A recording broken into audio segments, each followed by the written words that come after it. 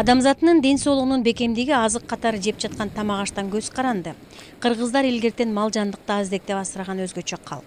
Азык катары колдонуп тамак аш жасап жашап жаткандыктан ошол мал жандыктын амандыгы биринчи орунда турат. Жайыттардын такырлануусу акыркы жылдары чоң көйгөйгө айланып бараткан.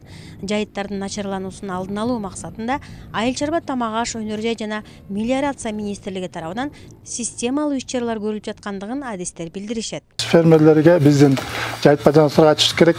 Колдон келсе жайытты максималдуу пайдаланышыбыз керек дагы, рационалдуу ошонун ичинде эле. Өтө эле максималдуу деген бул жайытты совсем тебелеп, аны деградацияга туш келип же такырданып эмес. Бул деген ошо жайыт пайдалануу убагында көпчүлүгүн жайыттагы нерсени колдонуп, малды ошол жакта жайуу, анан ошонун технологиясы болот.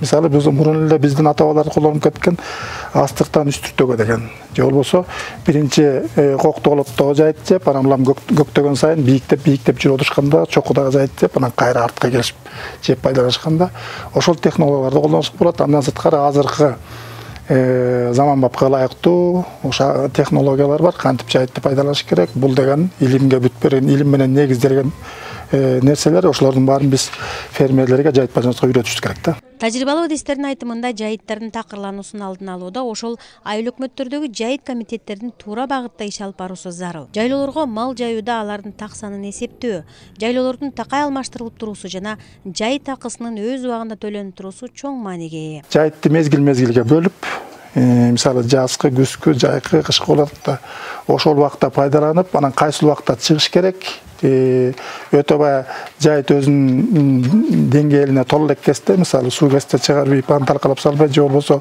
айылдын четиндеги жайыттарды көп малды чыгарып, аны деградация кылып салбай, ушунун баарын тең контроль жүргүзүп, башкарууну жакшыртыш керек да. Ошонун негизинде анан жайыт жакшырат баардык жайыттар. Ар бир айыл өкмөттүн жайыт маселесин чечүүдө ар бири өзгөчөлүктөргө жараша өзүнчө түзүлөт. Анткени айрым жерлерде киши башына үлүш жер менен мал көбүрөөк болсо, калгандарында алда канча аз. Бул жайыт пайдалануучулардын баары баягы экономикалык шартка ыңгайлашып, анткени кымыздарын сатыш керек, айран сүт куруттарын сатыш керек, соода саттык кылыш керек. Алардын баары ушу жолдун боюна келип отурушкан, мына жээкке чыгып жолду көрсөңүздөр болот.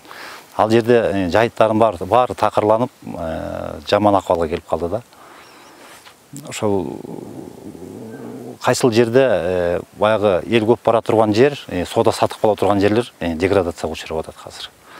Жайыттарды такырлануудан арылтуу максатында айыл чарба тамак аш өнөр жай жана мелиорация министрлигинин жайыт мал жана балык чарба башкармалыгы тарабынан жер-жерлерде жайыт комитеттеринин иштерин тыкыр көзөмөлдөө жана жайыттарды пайдалануу менен башкарууда алгылыктуу иш-аракеттер жүргүзүлүп жатат.